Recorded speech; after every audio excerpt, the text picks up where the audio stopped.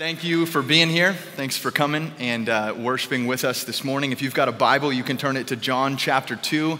We are going to do what we do every week, and we're going to open God's Word and we're going to study it. We're going to expect that we can hear from God, the living God of heaven and earth, because He speaks still today through His Word. And we're going through the entire book of John in a series that we are calling Life in His Name. John told us in his gospel that he wrote at the very end, he said, "The reason I'm writing this to you is so that you will believe that Jesus is the Christ, and that in believing you will have life in His name." So John is writing a biography. He's trying to compile a portrait. He's trying to build up evidence that will convince you, the reader, that Jesus is who He said He is, that He's the divine Son of God, that He's the Word made flesh, and that through believing in His name, through faith in Jesus, you can experience eternal life. And today we are going to stumble upon Jesus. We're going to watch Jesus show up to a party where they have run out of provisions, and Jesus is going to make a way. And this message, for better or for worse, is called Cabernet in Cana. So you got to deal with that one. It's called Cabernet in Cana. There is no archaeological evidence to suggest that it was actually a Cabernet that he made. We just went with this title because we wanted to have some fun in church this morning. We also thought about Merlot for the marriage and Pinot at the party, but we settled on Cabernet in Cana, okay? So that's what you got. Write it down in your journal, jot it down in your phone, and get ready at John chapter 2, and I will meet you there in just a minute. I love documentary films, and mostly I love documentary films because they feed my desire to have a vast repository of useless information in my head. I love being the guy who knows something, like who knows a useless factotum that doesn't matter in anybody's life, but I watched a documentary on it like a long time ago, and so I've got it like at the drop of a hat, and documentaries kind of help me do that. There are some documentaries that are made specifically to produce a change in your life. So the goal of these documentaries is that you would watch them, and in watching them, you would be convinced that you need to change something. You need to change something that you believe, or something that you do, or a way that you think. They're kind of like these activist documentaries. Consider a couple really famous ones. There's one called Blackfish that won all kinds of awards, and it's about the abuse of orca whales in captivity. And the change that it is intended to make is that you would never go to SeaWorld again. You're supposed to villainize and demonize SeaWorld for their evil in the way that they treat orcas. There's another one called Super Size Me that's all about the effects of fast food as a solitary diet on the human body. And that one is designed to make you not go to McDonald's. You're supposed to watch that, be disgusted by McDonald's, and not want to go. And then there's one called Making a Murderer that's about this botched murder trial. And I think that one's designed to make you not want to go to Wisconsin. But I'm not sure. I just think that's what they're trying to say.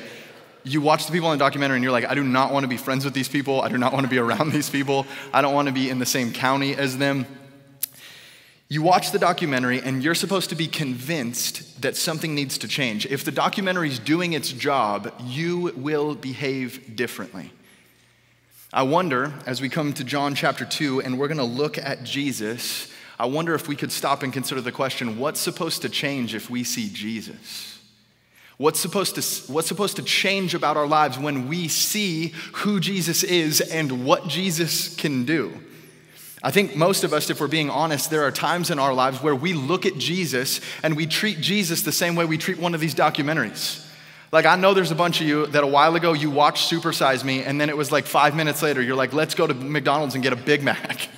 You just completely disregarded the intended effect of the documentary, and you kind of shrugged your shoulders like, that's interesting, but it doesn't really matter to my life, and you just carried on with business as usual.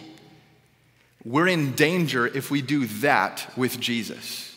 If we look at Jesus and His power and His presence and His ministry and His teaching, and we kind of shrug our shoulders and walk away unaffected, we have missed the design of God in writing this gospel for us.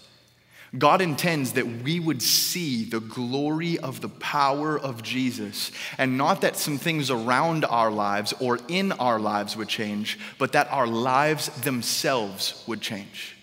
that we would be completely overhauled from the inside out, that we would be renovated by the glory that we have beheld, and we would be changed to look more like it.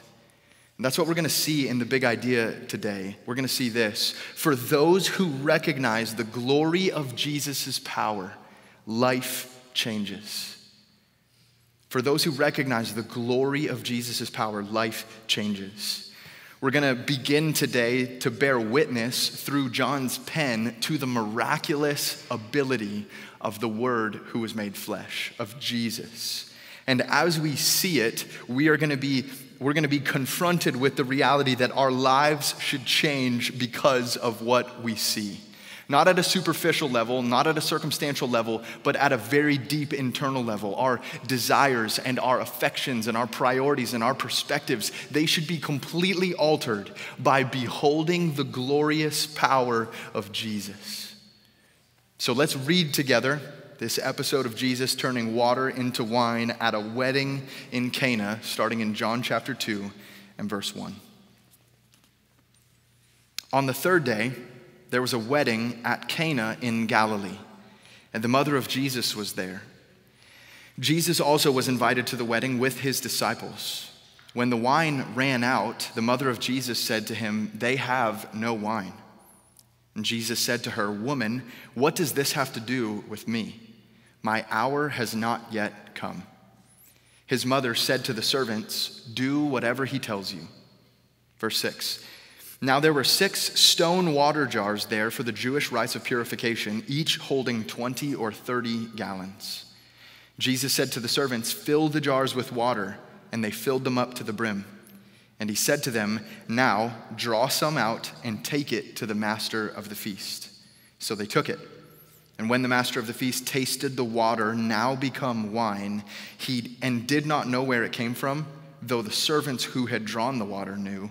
The master of the feast called the bridegroom and said to him, "Everyone serves the good wine first, and when people have drunk freely, then the poor wine. But you have kept the good wine until now." This, the first of his signs, Jesus did at Cana in Galilee and manifested his glory. And his disciples believed in him.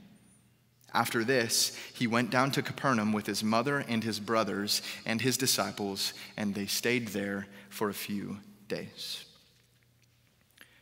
For those who recognize the glory of Jesus' power, life changes. And the question we're going to ask and answer from the passage today is, what changes when I see the glory of Jesus' power? If I recognize the glorious power of Jesus for what it is, then how will that affect my life? And we're going to see 3 consequences of recognizing the glorious power in the form of life change. We're going to see 3 life changes in the passage that we see modeled from these characters that we read about. And the first life change is this: his authority shapes my priorities. His authority shapes my priorities. Go back to verse 1. On the third day, there was a wedding at Cana in Galilee, and the mother of Jesus was there. Jesus also was invited to the wedding with his disciples. Cana was a very small town, and it was a neighboring town to Nazareth, so it's not a surprise that Jesus and his family and his new followers, who he picked up last week in John chapter 1, they get invited to be guests at this wedding in the neighboring town. But it's a small wedding, so Jesus and his mom and his followers, they go to the wedding to attend as guests. And apparently, Mary is a little bit more involved than just a normal guest, because she seems to have some insider access. Maybe she's the kind of friend that you ask to help with your wedding, because she must be on the catering team, because she knows there's a food and beverage problem before anyone else does. She's privy to the problem of the fact that the wine ran out, and we're going to talk about what a serious problem that was in just a minute. But she knows about it, and then she takes it to Jesus to tell him what happened. A lot of biblical scholars think that when Jesus was at this point in his life, when he's about to begin his earthly ministry, that his earthly father, Joseph, had already passed away, and that his mom, Mary, was a widow. If you read the Gospels, there's really no mention of Joseph in the adult stories of Jesus, so chances are he had already passed away. Mary's a widow, so she goes to Jesus as the man of the house, and she brings her problem to him, hoping and trusting that he's going to be able to do something about it. It says in verse 3, when the wine ran out, the mother of Jesus said to him, "They have no wine." Now, in just a minute, Jesus is going to respond with a rebuke. He's going to gently and lovingly rebuke Mary for what she says here. But I want to understand kind of what she's doing a little bit before we get to that rebuke. You guys know, right, that moms can issue a command without issuing a command. You know what I'm talking about? You must not have a mom. She walks into your room and she says, "Oh, I see you haven't cleaned your room." That's a command without a command. You know what I'm talking about? She's telling you what to do, and she didn't even have to tell you what to do. And this is what's happening here with Jesus. She goes to Jesus and she says, "They have no wine." And implied in that is, Jesus, do something about it. Can you help? Can you fix this situation? And isn't this what moms do? Like, moms, I love you. This is said in love. This is what moms do. And we need them to do it. Moms kind of like poke and they push and they prod to move people along. And that's good. We need moms to do that. If you're a young married couple, you will know that moms are notorious for pounding down your door for when you're going to give them grandkids. And this is what moms do. They do it all the time. When Rachel and I were a young married couple, my mom frequently would be like, "You know, that room in the back of our house would make a great nursery. You know, I have tons of free time for babysitting." She's pushing and poking and prodding, trying to kind of move things down the field, right? That's what moms do. And Jesus here is actually receiving that from his mom, and then he's responding to it because he actually needs her to know something very important that is changing about his life. This is why. So it's almost as if very gently but very firmly he says, "Mom, that's enough of that. We're not going to do that anymore." And here's why. Here's how he says it. He says, "Woman," it says, "and Jesus said to her, 'Woman,'" generally not an advisable strategy for how to talk to your mom. Don't recommend that one. Jesus says "woman," which is functionally equivalent to our word "ma'am." It's not disrespectful, it's not harsh, but it's certainly not like affectionate and familial. It's actually intended to create a little bit of distance between Jesus and his mom right now. So he calls her woman, and then he says, "What does this have to do with me?" Which is it's a Jewish idiom. He's basically saying we are not we're not looking at this situation the same way. We're not thinking about it the same way. There's not common ground between you and me in the way we are thinking about the situation that we are in. And then he says something particularly surprising if you are very familiar with the Gospel of John. He says, "My hour has not yet come." If you've read the Gospel of John a bunch of times, you'll know that this phrase is pretty common. It's said 8 times in the Gospel of John, and every single time it refers to the death and glorification of Jesus. This consummate moment in the life and ministry of Jesus that his life was heading towards, where he would die to pay for sin and then rise from the dead. That's what he calls his hour. And he says here, "My hour has not yet come." Now, if you're just reading the story, that's a little bit jarring because Mary's like, "Hey, Jesus, can you fix the wine?" And he's like, "It's not time for me to die." And you're like, number one, why are you talking about the hour of your death at the moment that she asked about the wine? And number two, why are you pushing back so hard if you're about to make the wine anyways in a second? Have you ever wondered that? He says to her like, "Whoa, pump the brakes, slow your roll," but then he does it anyways. Here's why. Mary is saying to Jesus, Mary most likely, probably more likely than anyone else on the earth, had enough information to know that Jesus was unique, that he was special, that he was sent by God for something special. And at this moment in this wedding, it appears that she's looking at Jesus and she's saying, "Now's the time. Now's your time to do something. Like, come on, show him what you got." And Jesus looks at her and says, "I am going to do something. And I'm going to do something that is far bigger and far more eternal than you have any idea to even imagine right now, but it's not going to happen right this second." Now is not my time. And in fact, right here, he is going to show his miraculous power, but he's going to do it in a bit of an under the cover, clandestine kind of way because he doesn't want it to be public yet. He doesn't want all of the notoriety and all of the followership that will come along with him very shortly. Briefly, this is what Jesus is saying to his mom. He is saying, I came to this earth for a messianic mission, and no one and nothing, not even my own mom, can tell me how and when to accomplish it. Only God the Father can tell me that. And if you're familiar with Jesus in the Gospels, you'll know he's always saying, I do nothing of my own accord. I obey the Father. I came according to the Father's plan, in the Father's will. I obey the Father's law. He's all about obeying his Father. So he says to his mom, until now, like a good son, I have been about my earthly mother's business, but that time is over. And now that my public ministry is beginning, I will be only and ever about my heavenly Father's business. And that's what he's gently and lovingly and firmly telling his mom. Jesus was going to display his power. He ultimately was going to do what Mary is asking for. He's going to teach with authority. He's going to display his miraculous power in public. He's going to demonstrate himself very clearly to be the Son of God, the divine Word who became flesh. He's going to show all that. Eventually, it's going to lead to his death and to his resurrection, but he's going to do all of it according to his timetable in submission to the Father's will. And Jesus is resolute that nothing will stop him or sway him from doing that. Jesus, as the second member of the Trinity, lived in subordination under the authority of the Father. And now that he has done that, he has authority over all of his people. And Mary, she recognizes that.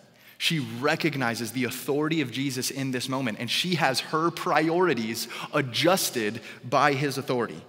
And she says to the servants in verse 5, his mother said to the servants, do whatever he tells you. So at this point, she is hopeful that he will do something, but she is leaving it in his hands entirely to decide what he will do and how he will do it. And that is a very valuable lesson for us to learn from Mary. Mary submits in this moment to the authority of Jesus. And she says, look, I know I brought some priorities to the table, but I understand that you are now in authority over me. And so you should shape my authorities with my priorities with what you want. You and I, we are very good at crafting our priorities, at building what we want our lives to look like and our homes to look like and our futures to look like, and crafting how we want everything to work out, and then taking all of those priorities to God and foisting them upon him and just saying, hey, if you could get on my page, that'd be really great. And we kind of expect things from God that he never promised to us in the first place because they're our priorities. They are what we want. And here we get this, we should receive a bit of a gentle rebuke just like Mary did, that we would do well to stop bringing our priorities to God and start getting our priorities from God. To start allowing the desires of our lives and the patterns and the habits of our lives to be shaped not by what we want in our flesh, but by what God has revealed in his word. If you recognize the glory of Jesus' power, the first way that your life will change is that you want your priorities to be shaped by him, not by you. You actually lay down your priorities. You lay down your preferences. You lay down your plans, and you say, God, I want my life to look like what you want. I want you to be in charge, and I want everything in me to be shaped by what you want. This is what, in a small way, Mary shows us here. Do whatever he tells you. It's the first way your life will change if you see the glorious power of Jesus. And the second way your life will change is this: his extraordinary invades my ordinary. His extraordinary invades my ordinary.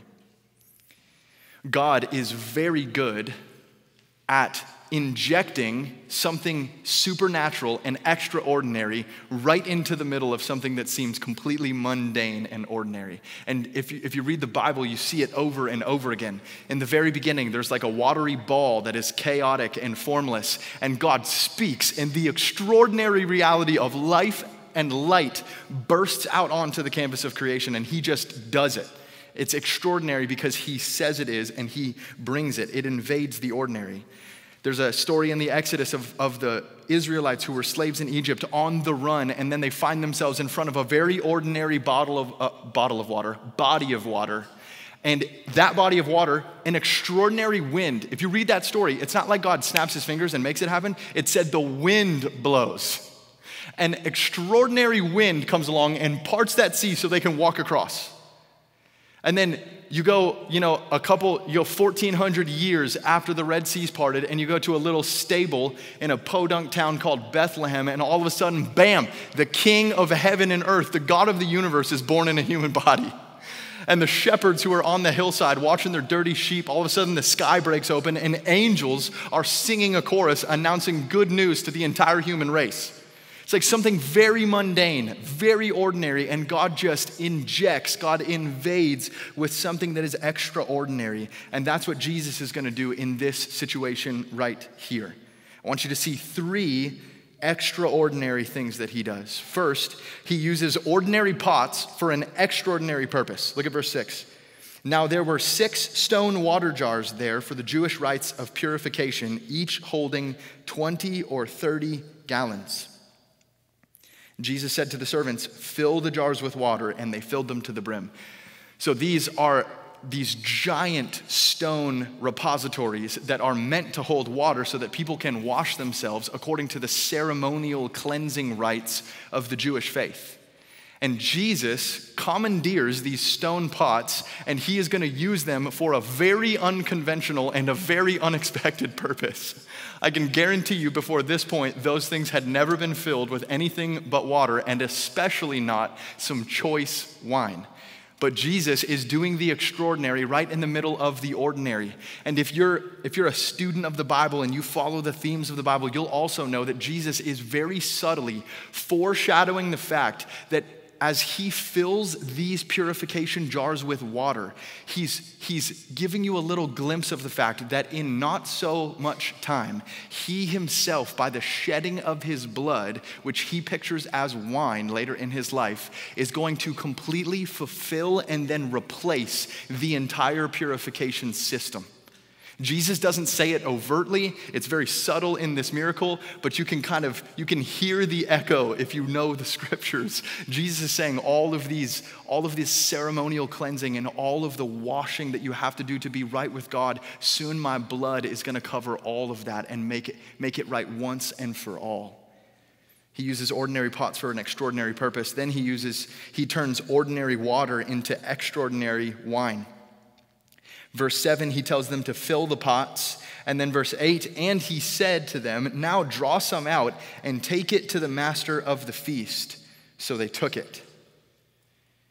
Now, at some point in here, the water that was drawn out of the well, somewhere in verses 7 or 8, the water became wine. And it's very under wraps. Jesus doesn't stand up and go, let there be wine. He doesn't wave a wand or snap his fingers or sing a song, say an incantation. He doesn't do any of that. Just out of nowhere, the water that was drawn out all of a sudden is wine. My little boy Titus, yesterday, when I watched him do this, I was like, you cannot make this stuff up. He's been really into playing, he plays imaginary boxes and toys. He'll play these imaginary games. So he looked over at my wife, Rachel. We were both sitting in the living room, and he goes, Mom, box. And he points to the ground where there is no box. And she goes, what's in the box? And he goes, scissors. And he's cutting open the box, and he opens the box, and then he reaches his hands in, and he goes like this. He's got something in his hands, and he starts walking over to Rachel. So she puts her hands out like this, and he goes, and she goes, what is it? And he stops and thinks for a second, and then he goes, soup. He just puts soup in her hands. So I'm sitting right next to Rachel, and I go, Titus, who made the soup? And he goes, God. God made the soup. And I thought it was so awesome. I was like, are you peeking in on my sermon prep? Because God made the wine. Like there was nothing there that would have constituted wine to be present, but Jesus exercises his supernatural authority over the created order, and all of a sudden there's wine where there was water before. And Jesus completely skips the entire process that it normally takes to make wine. No vines, no seeds, no soil, no sunlight, no nothing. There's just wine, and it's really good wine. Let's just be honest with ourselves for a second. How awesome is it that Jesus' first miracle is to bring drinks to a party so it can go longer? That's awesome. Jesus loves weddings, and he loves parties, and he loves joy. Wine in this time was a symbol of joy and celebration, and Jesus is saying, here's my blessing so you can carry on the party. Here's the wine. It's so awesome. Now, Christians get weird when you talk about alcohol. Here's the facts of the matter. The Bible nowhere ever condemns the consumption of alcohol, though Christians have made that, they've made that a high priority at different times in church history. The Bible never condemns the drinking of alcohol. And if you come from a super conservative background, sometimes the Bible even commends the drinking of alcohol. You're reading Paul, he's writing to Timothy, and he's like, hey, if your stomach is sick, drink a little wine. And then you've got Jesus here. Like, I don't know what you're supposed to make of this if you're on like the teetotaler program. The Bible never says you can't drink wine. The Bible says you can't drink, it never says you can't drink alcohol. What it does say is you should not be drunk, that's sin. The Bible says in Ephesians 5, do not be drunk with wine, but be filled with the Spirit.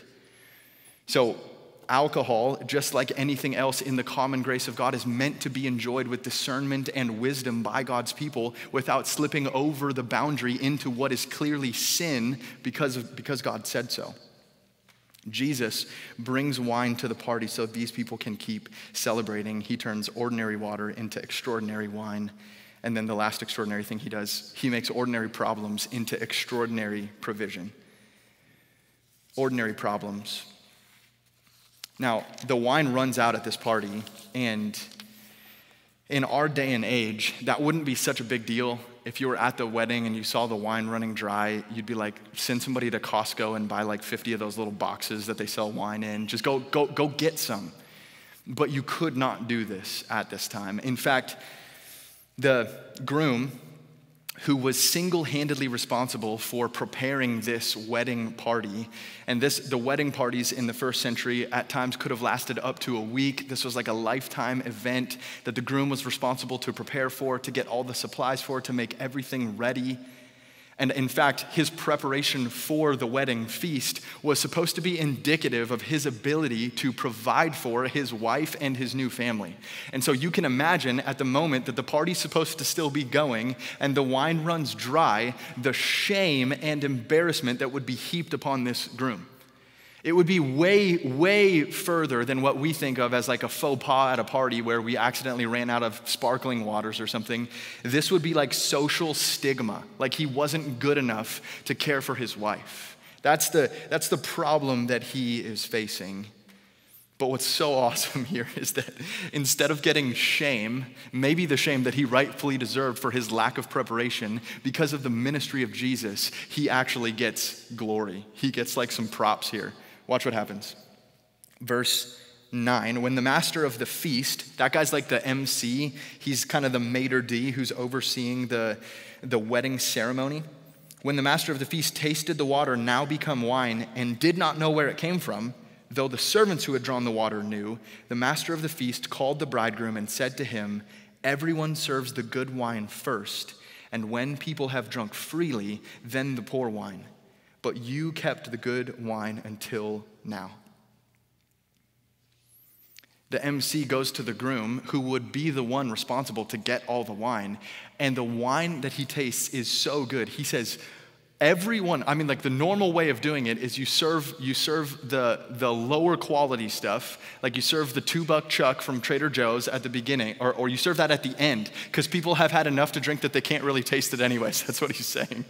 He's like, but you saved the best for last. You saved the best wine for last. I think that's so incredible, because this is such a low-key miracle. Jesus doesn't do it in public. He doesn't do it in a flashy way, and he intentionally does not do it in a way that everyone will see it and recognize it.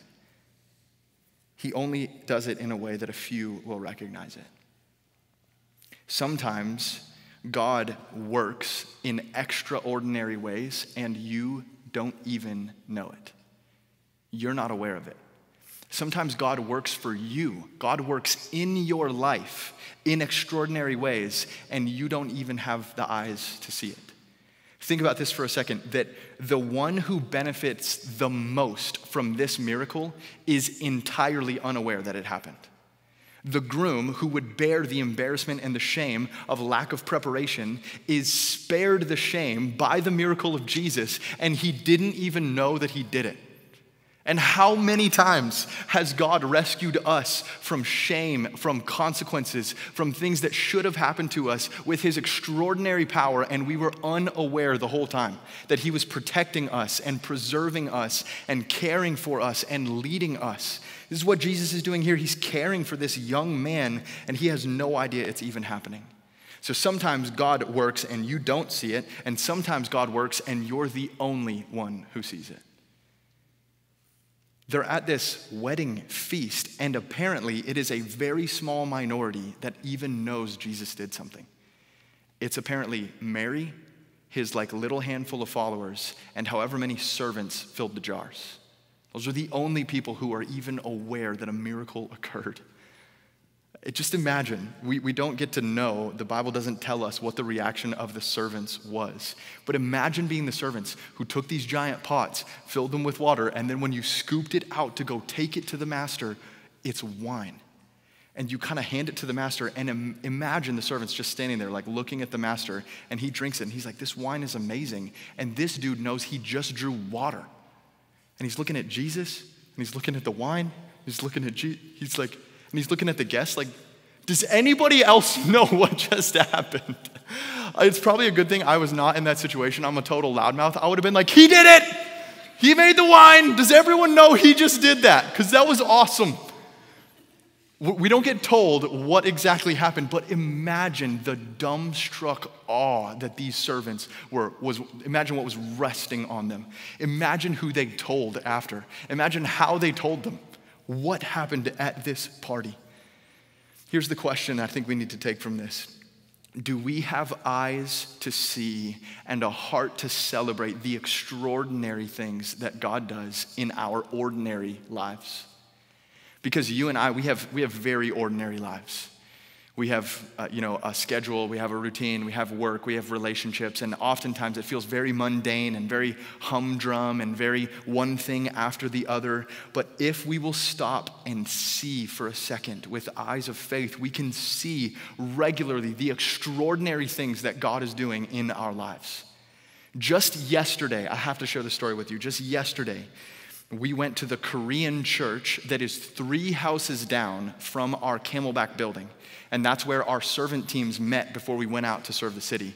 We met at the Korean church. And yesterday, the pastor's wife, that Korean church, she shared with some of our team that in 1997, 24 years ago, she had a vision. She felt like she received a vision from God of the building that we are in becoming a church, and she said specifically in her vision, she saw young people flowing in and out of the church and it being like a hive of activity and her being thankful to the Lord for what he was doing like right in their next door neighbors. That was 1997.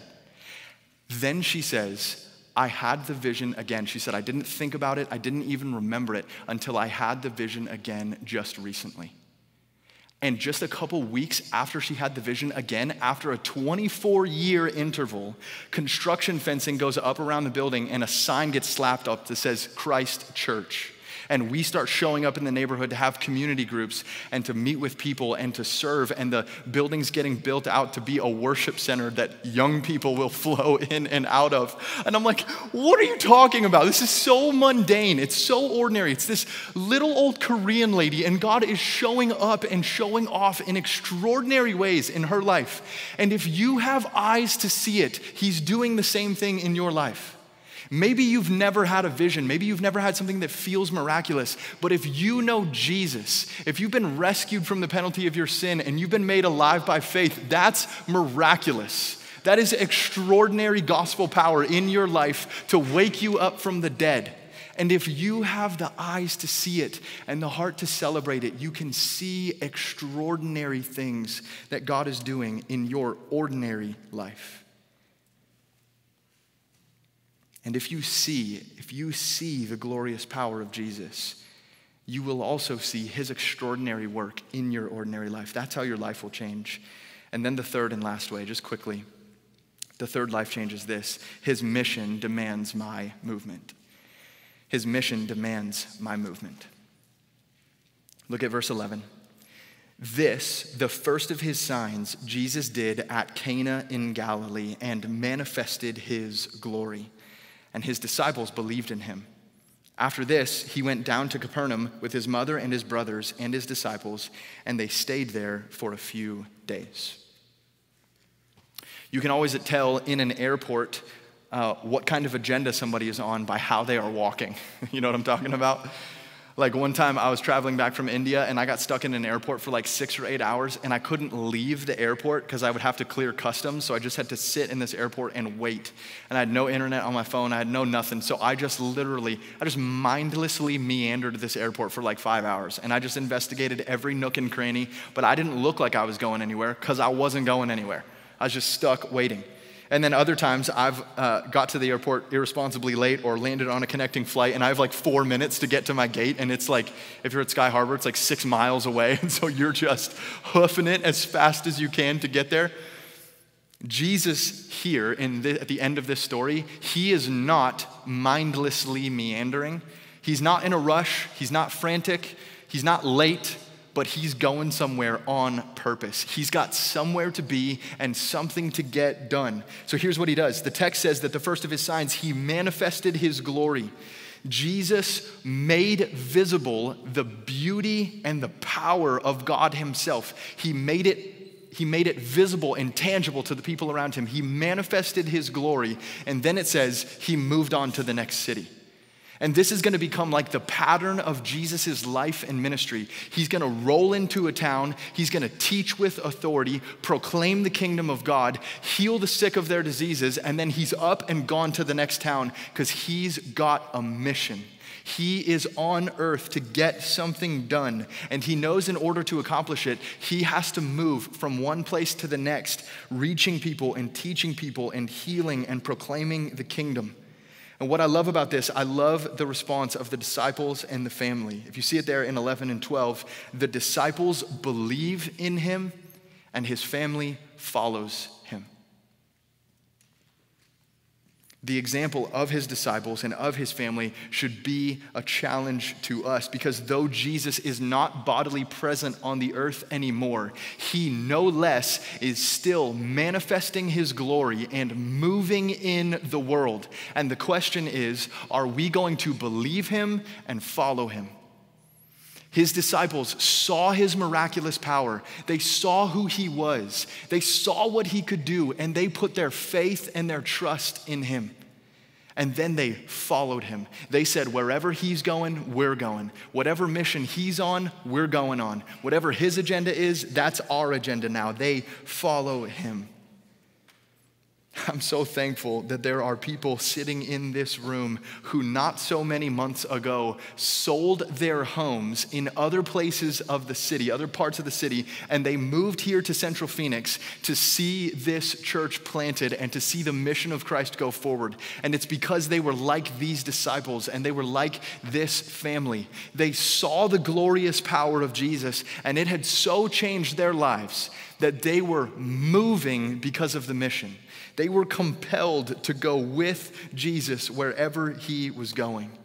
And that is the mark of those who have truly seen the glorious power of Jesus. The mission becomes not just another item on the to-do list. The mission is the to-do list.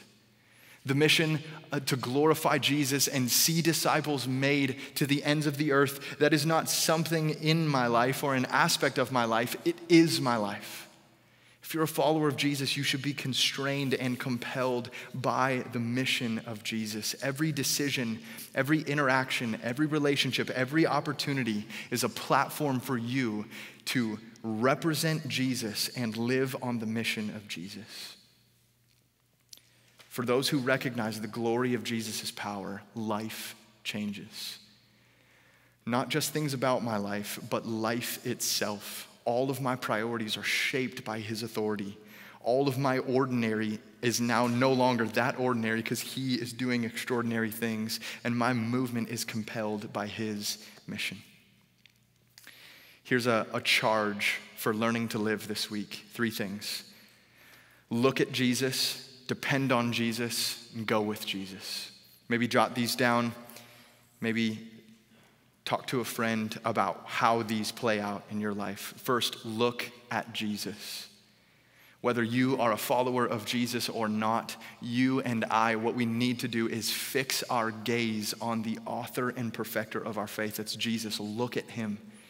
And if you feel like you have grown numb and distant to his glory and to his power, get alone with the scriptures and in prayer and just look at him until you sense it again. Ask the Holy Spirit to soften your heart and to open your eyes so you can see him for who he is. And if you've never followed him, if you don't know him, spend time in the scriptures, in the Gospel of John, looking at Jesus. See him, see who he is and what he says and what he does, and believe in him like the disciples believed in him. Number 2 is depend on Jesus. Jesus has everything that you need. He has all the power and the purpose and the grace. He has all the mercy that you are longing for and looking for. Run to him and depend on him. You will find him to be sufficient. And then number 3, go with Jesus. Jesus is still on mission in the world today. He's still saving people. He's still moving from town to town because there are those of his sheep that are scattered that he wants to reconcile to himself, that he wants to gather. And his primary instrument for doing that now is you and me in the power of the Spirit on the mission of Jesus. So how can you go with Jesus? Who needs to hear about him? Who needs to be loved in his name? Who needs to have needs met by you because you know Jesus? I'll close with this. The setting for Jesus' first miracle, I love it so much. The setting for his first miracle is a wedding feast. It's a time of joy and celebration. But did you know that one of the settings for one of Jesus' final scenes in the entire Bible is also a wedding feast? But this time, instead of the bride and the groom being an unnamed young Middle Eastern couple celebrating their wedding, this time at the wedding feast of the Lamb, the bride and the groom are Jesus Christ himself and his bride, all of his redeemed people. And the reason it's called the wedding feast of the Lamb is because it is the spotless lamb that spills its blood to cleanse the bride and make us right, make us fit for the day when we will see our Savior face to face and worship him for eternity. And that's what we celebrate in communion. We celebrate the shed blood of Jesus. On the night before he was betrayed, Jesus sat down to a Passover meal with his disciples, and he took bread and he said, "This is my body, and it will be broken." And he took a cup of wine and he said, "This is my blood, which will be shed as the symbol and the seal of the new covenant that I am making between God and men." It is the consummation of all of history that the redeemed people who have been washed by the blood of Jesus will celebrate with him at his wedding feast once and for all, where every tear will be wiped away and every sorrow will be undone in the presence of our Savior and our King. And that's what we celebrate when we celebrate communion. We're going to take communion in just a minute, but before we do, I'm going to pray. Father, thank you so much for speaking to us. Thank you for showing us who you are. Thank you for revealing yourself to us in your word. And thank you for your provision, your kindness, and your grace. God, thank you for your miraculous, your extraordinary, your supernatural power. God, I pray that in this moment where we celebrate communion, God, that you would minister to our hearts again, that we would see that the primary expression of your power is your ability to save sinners through the blood of your Son. So God, we pray again that we would see the severity of our sin. and we would see the wonder of the cross, and we would be broken again by the fact that it was our sin that put him on the cross, that it was our guilt that required his blood to cleanse. And then, God, I pray that we would be moved to worship again the Lamb who was slain, the Lion who is conquered, our King Jesus who is worthy. We pray this in his name. Amen.